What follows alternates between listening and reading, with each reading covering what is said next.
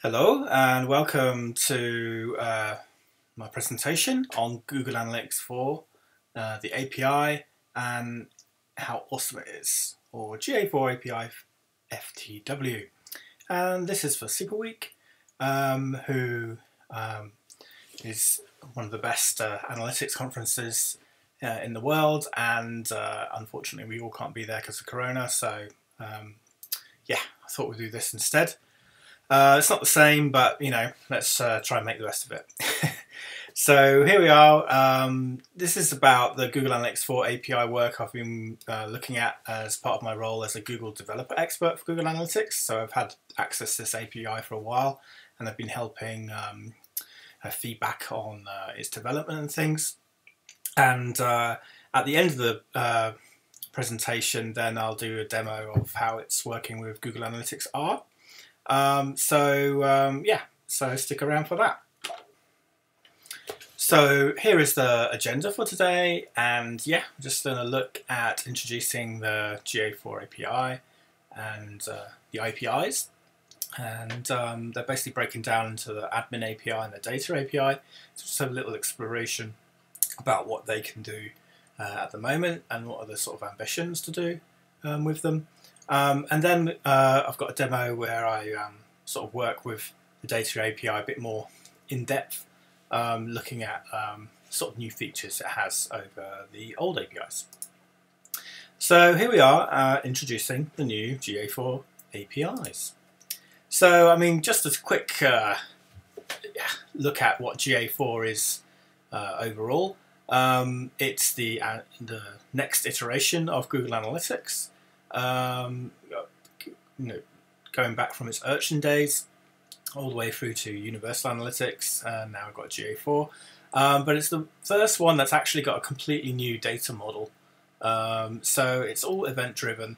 So it really is a sort of clean break really from the old data model, but it can still use sort of GTag and Google Tag Manager and data layer and things like that. So it's not as big a migration as it could have been.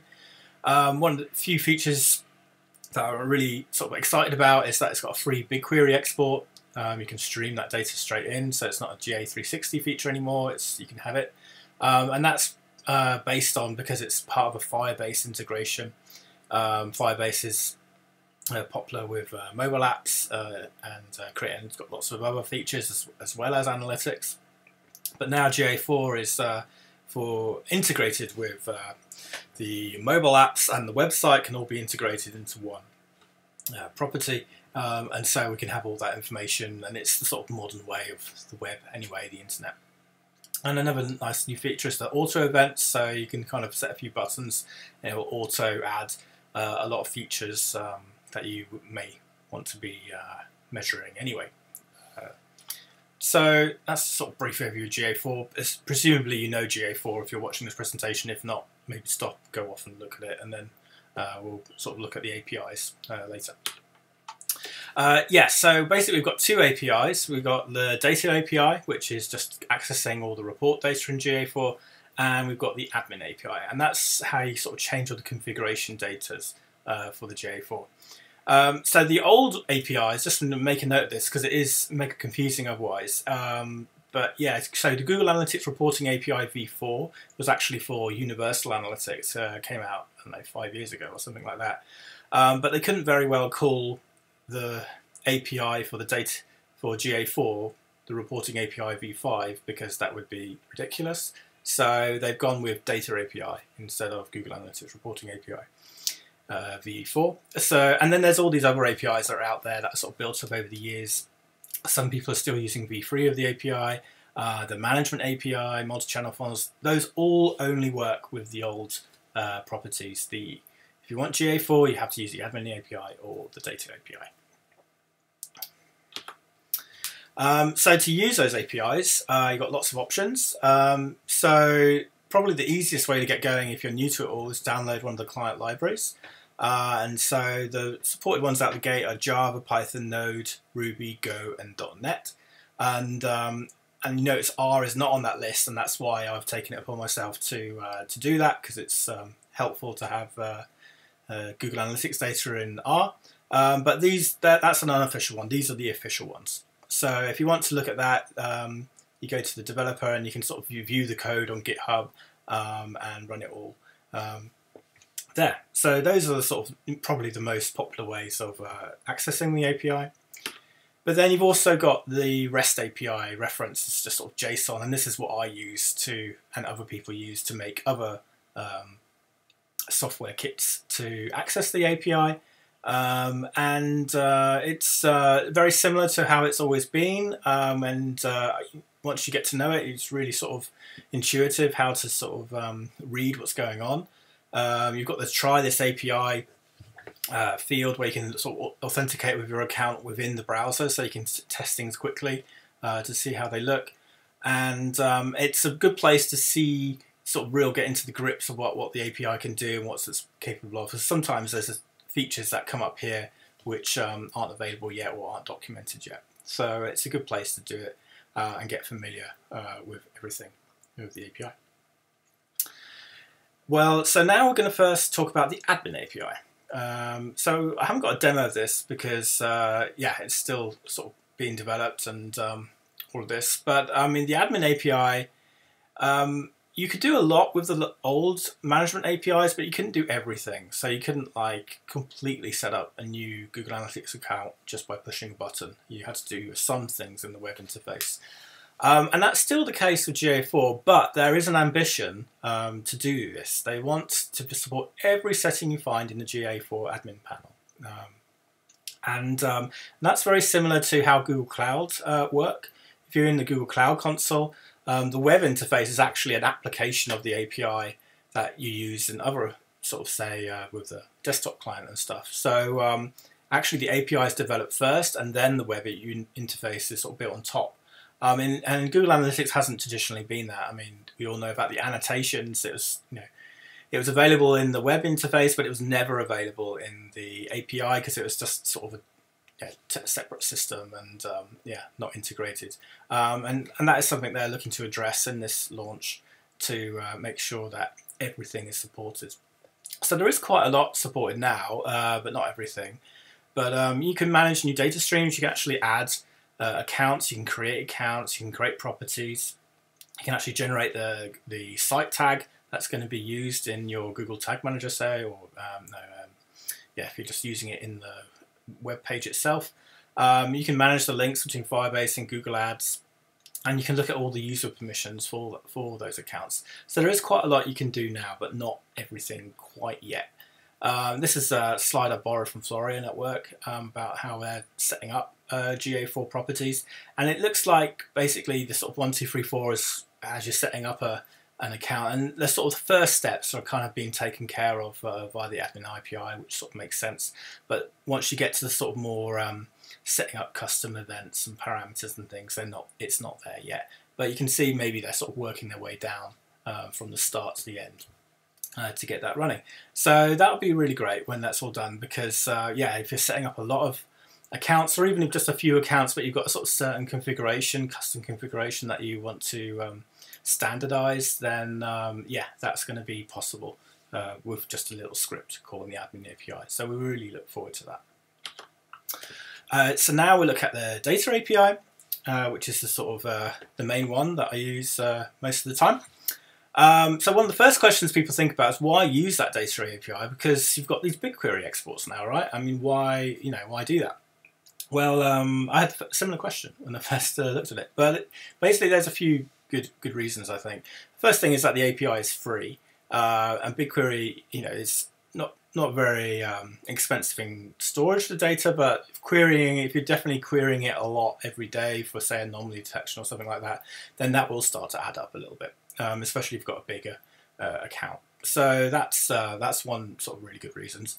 Another one is that actually aggregations are good. We were kind of used to data being aggregated to us, and we don't have that sort of narrow breakdown that we would like, say, to the hit level or the timestamp level. But they're actually quite useful in a lot of ways as well, just to get out sort of good reports more easily. So if everything was hit data and raw data, then you'd have to spend a lot of time making those aggregations anyway. So the data API kind of it's more convenient in a lot of use cases to get those aggregations or for your metrics. And it's also a lot faster for like small data, as they call it, as opposed to big data. And BigQuery is amazing at big data, terabytes and all of that. But it's actually pretty slow if you're just 10 rows or something like that. It still takes a startup time to get going. And the API, I think you'll see in the demo later, is very quick and instant and real time. Actually, you've got access to the real time stuff. So so it's definitely good from that perspective as well. Maybe you don't actually know SQL as well. I mean, maybe the API, the tools built on top of the API more than the actual API itself, but it should make it more accessible. It should be easier to reach than, say, maybe SQL. And I think one of the main reasons people kind of use the API or use BigQuery in the past was like sampling. It's because when you were calling things from the API, sometimes they'll be sampled. There were workarounds that obviously I've looked at, but that didn't work for users, say. But now there is no sampling. There's no sampling at all. So if you can get that data from the API, it's going to be unsampled as well as BigQuery. So that was maybe a big reason that why people moved to BigQuery, especially with GA360, was to get unsampled data. But now there's not that reason there anymore. It's kind of what I want to make. So so I'll definitely go into depth about this later in the Google Analytics R demo. But just this is for every language out there. These are the kind of main features that I've noticed whilst working on the API. For a start, they need to sort of concentrate on the differences above maybe the V4 reporting API for Universal Analytics. So for the start, you've got on-the-fly custom dimensions, which is wasn't possible before. You had custom metrics, but you didn't have custom dimensions, I think, just looking back. You've got metric aggregations. I think you had that as well, but that's just quickly getting your totals and minimum and maximum counts and things like that.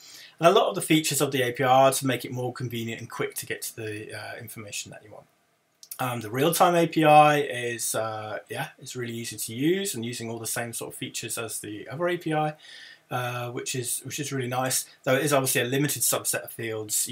Things like sessions and things like that don't actually make sense in the real-time API. You can pivot results to get that results out in a particular long format. And that's not so relevant for, say, R, because you can pivot it yourself. Yes, but say you're calling it from JavaScript and you want it in the browser and you want that table to look exactly like you need it for a visualization library or something. That's going to be very useful. We've got cohorts. One improvement is that you can now do 4 date ranges at once rather than 2. So you can get to those results quicker about if you're doing lots of comparisons. Likewise, you can batch multiple API requests all at once to increase the speed. There seems to be no row limit from what I've looked at. I mean, we've run a few tests as well, and you can query over 1 million rows, 1.2 million, things like that, with no sampling as well, and without paging actually as well. So it all just comes at you in one page. I'm sure the limits will be reached and there'll be a bit of paging involved, but it just gives you all the data that you need in one thing. So makes it a lot simpler to use. And as I said, there's no sampling, but there is this quota system that I'll go into a little bit later as well. But there's no sampling, which is really great. And the filtering, I really like working with the filtering. The filters in the last one was just like a bit of a head scratcher sometimes about the clauses and all this sort of nested structure. But they're a lot more simple to work with now. I think because of the result of the data model, it's a lot easier to work with, and we've got ordering as well of the results, so you get it out in the same way. And just touching on the quota system. So there's no sampling, but everyone moaned about sampling, and now they're going to moan about the quota system, I guess, in the future. But the quota system is sort of 2 levels of it. There's a sort of level where you're requesting it through your Google Cloud Platform project, and that's sort of set limits. And they're probably a bit more negotiable about increasing the limits. You can usually increase those if you want. So say 50,000 per day, which is the same as the other API. Very similar sort of metrics. to what you had in the last API. But then you've also got this sort of analytics property quotas, and these are sort of a quota that is assigned to each query that you send in. And the more complicated and the longer date range the query that you make, the more quota of this, quota that you will use up. And yeah, so the limit, and this is all still a bit in negotiation, I think, at the moment. So it's not cast in stone, but at the moment it's like 25,000 for regular GA4, and then if you've got a GA360, it's times 10 most of those limits. So yeah, 5,000 tokens per hour, so you can't just use up those 25,000 in 1 hour. You've got to spread it out a little bit. And they've also put limits on the sort of amount of errors and concurrent requests. I think the concurrent request was there, like 10 queries at once, which was a good way of speeding up queries as well. But yeah, things like errors, if you have more than 10 errors, and that's usually because you've malformed the API request, then that will block, if you have more than 10, that will block all API requests for an hour, which is actually, yeah, pretty serious if you're running that in production or something like that. So make sure it's all working. Yeah, so that's the quota system, which is incorporated. But I think if the trade-off is that if you've got this quota system, it means that you've got no sampling. I think that's a really nice trade-off. So now I'm going to do a demo of Google AnalyticsR GA data. So I'm going to switch to my other self on RStudio. Do a demo of Google AnalyticsR's GA4 capabilities. This will be coming out on official release on CRAN sometime this year, but it's all being developed at the moment on the website. So the first thing we're going to do is look at the data that you can look at. I'll just authenticate a minute. And this gives you a table of all the metrics and dimensions that are available. You use this version in the API. And one difference that you have for the from the old Google Analytics is that you can actually download your custom data as well. So if you look at here, we should have a test somewhere. Where is it? Yeah, custom event test dimension. So you can actually reach your custom dimensions and metrics and fields from there. And for that, you just specify the property ID as well. And that comes into play to help validate filters and the data that you're sending in later on. So that's one difference from GA4. But now when you're actually querying data, we're going to, this is very much like the data API from before, but here we're using this function called GA data for the data API. This is the property ID from my blog, I think, and then you specify the metrics and a date range, and then you get your data. So if we look at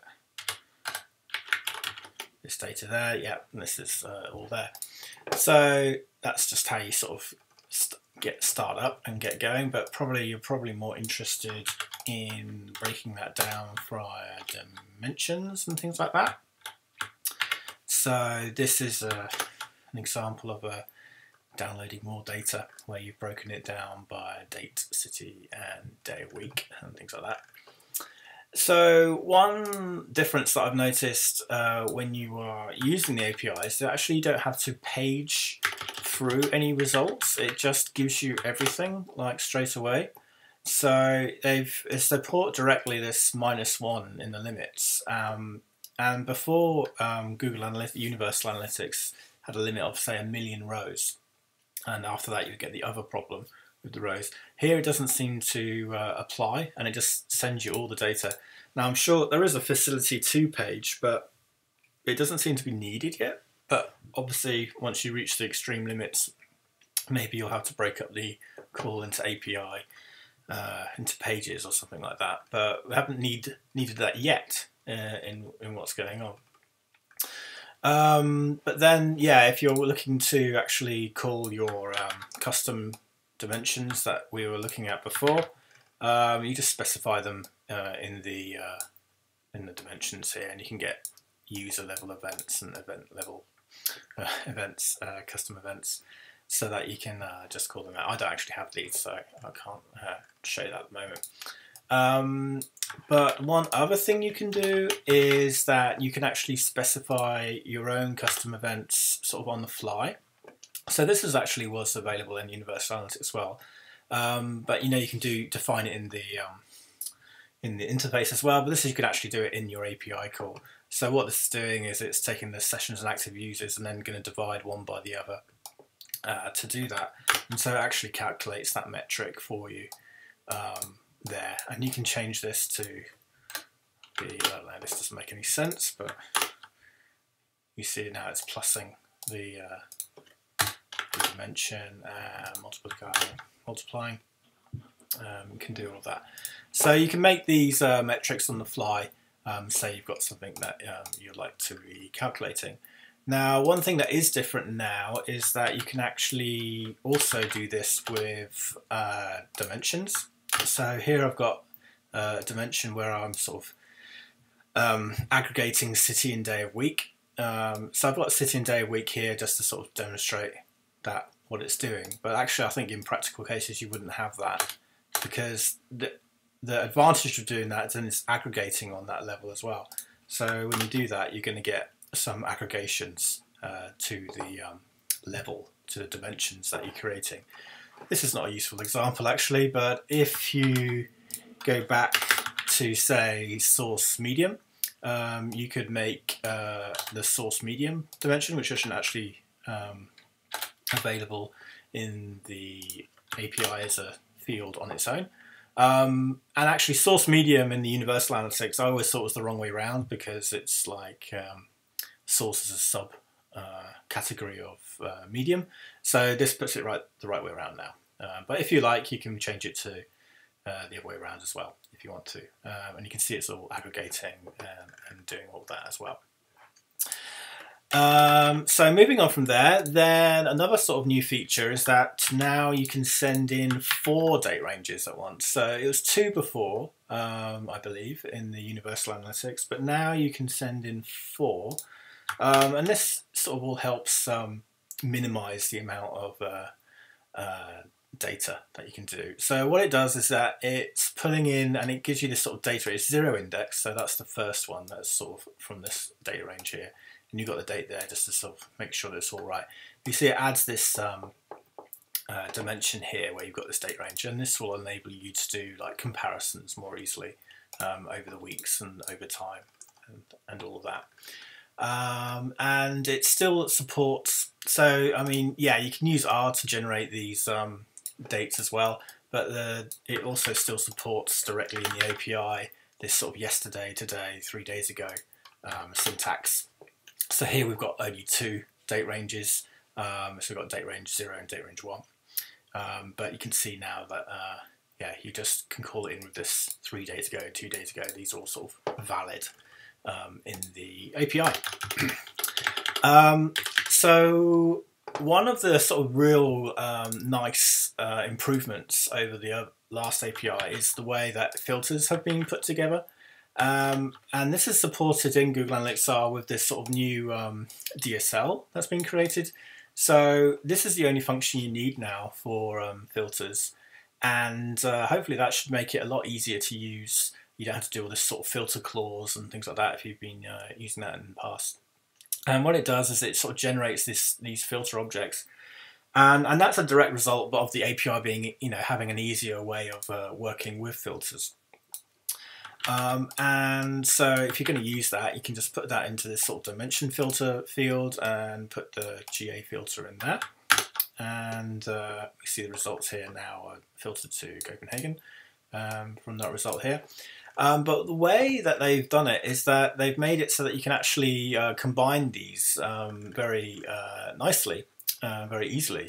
So for example, if you wanted to do Copenhagen and London there, then we get this sort of OR group, and this is what this thing here sort of makes it an OR group of do that.